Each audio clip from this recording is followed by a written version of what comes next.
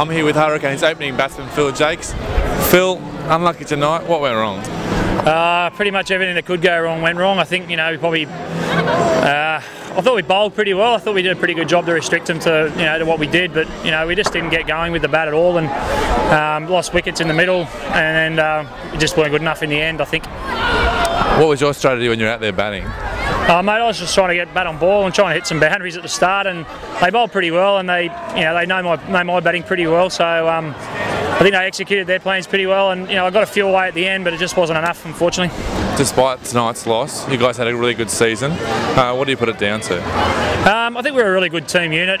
We bowled very good the back end of our innings, and I think our batting's been pretty good at the back end of our innings normally as well. And I think we've been a pretty good unit. We've gelled together really well as a squad, and I'm sure we'll come back bigger and better next year.